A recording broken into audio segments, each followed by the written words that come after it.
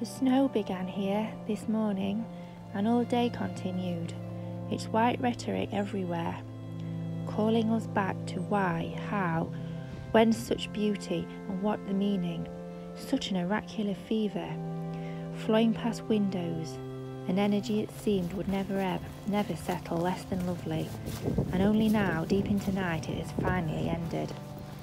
The silence is immense, and the heavens still hold a million candles, nowhere the familiar things.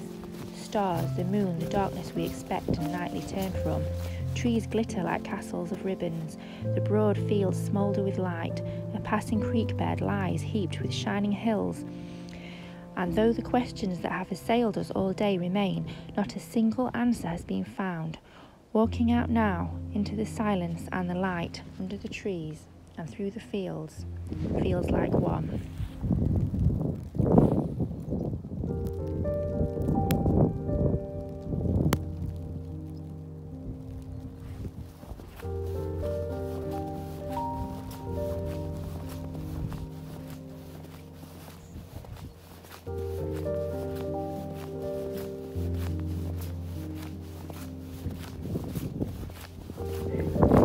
I just love following all the tracks in the snow made by so many different animals.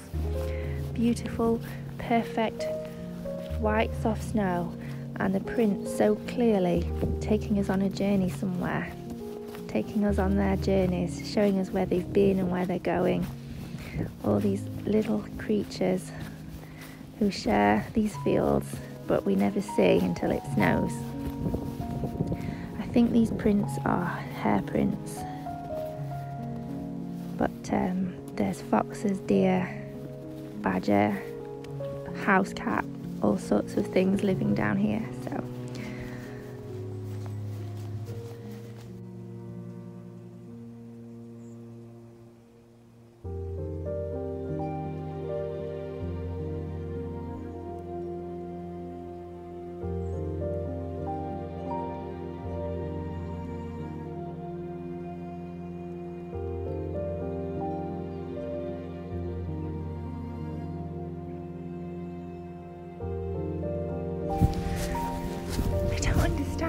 how the deer managed to go straight through the electric fencing without touching it. They're like ghosts or something.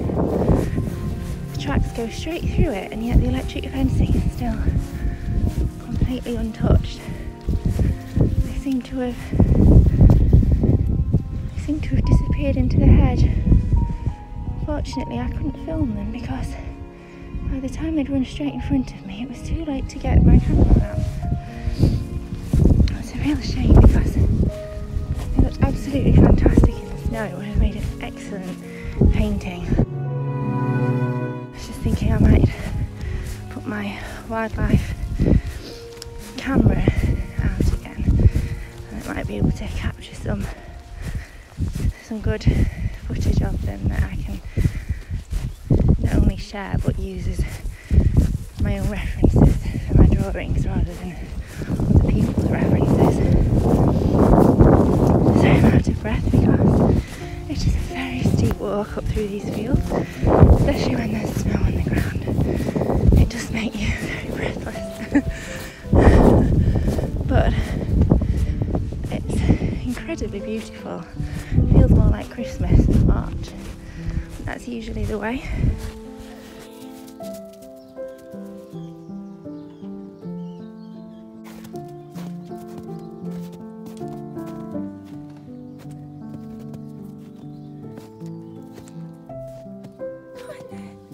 Look how you did it. Go on.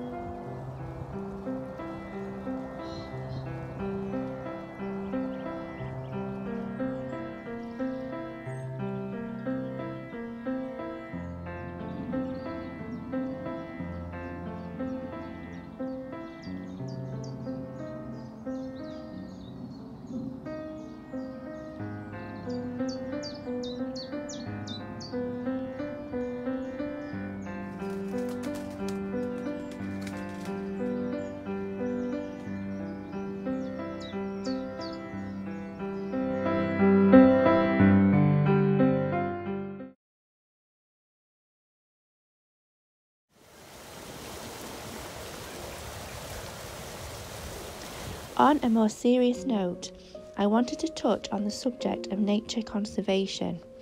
I have just included a very small snapshot of all the life living right outside my front door, but this life is threatened. I remember reading The Animals of Farthing Wood as a child and feeling such sadness that the relentless spread of concrete should drive out all life from a place until nothing is left. All the wildlife you see here is on the edge of urban development. Concrete is less than 100 metres from these cameras. But life is resilient. It will find a way to thrive anywhere it can. But the constant roll of the development machine that leaves no room for life of any kind spreads ever on, eating everything in its path. I'm only touching on this today, but these small snapshots I'm showing you in this video is happening in my village. Many thousands of houses in all directions eating everything in its path. Not even room for hedgerows or a single tree to give food and shelter to a wandering bumblebee. I hate to end on such a sad note, but I don't know what else to do but to spread awareness. After all, I believe this destruction is due to ignorance. I don't believe anybody wishes to destroy anything. I think they just assume that life within can move elsewhere, if they consider the life at all. Thank you for watching this today, and I hope to see you again soon.